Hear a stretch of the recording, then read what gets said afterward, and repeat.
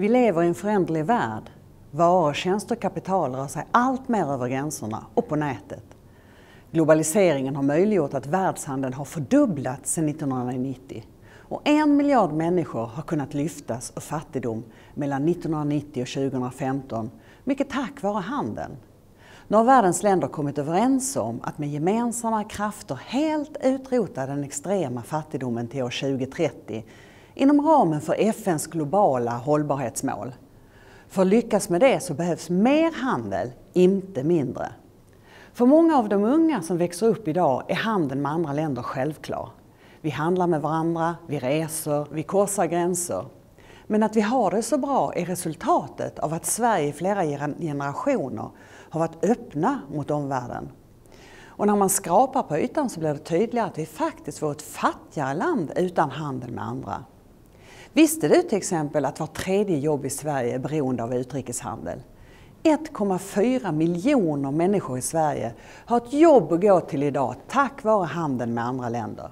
Men internationell handel är också viktigt för klimatet. Genom att göra miljövänlig teknik mer tillgänglig för alla kan den faktiskt bidra till att motverka effekterna av klimatförändringarna och skapa nya jobb i gröna näringar.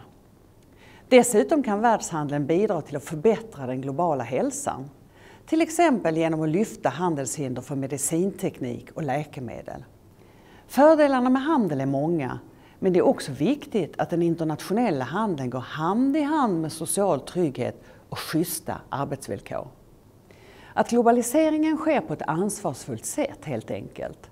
Så att människor får det bättre, även om den globala konkurrensen innebär att jobb förändras eller kanske helt försvinner. Vi vet också att öppenhet och handel hänger ihop med mjukare värden. Undersökningar visar till exempel att länder som är öppna för handel överträffar andra ekonomier när det handlar om arbetsrätt och arbetsförhållanden. Till och med förväntad livslängd faktiskt. Tillgång till marknader och internationell handel kan också stärka kvinnors ekonomiska egenmakt. Ekonomiskt oberoende kvinnor prioriterar oftare investeringar i barn och den lokala ekonomin, vilket kan ge stärkta samhällen, bättre utbildning och förbättrad hälsa.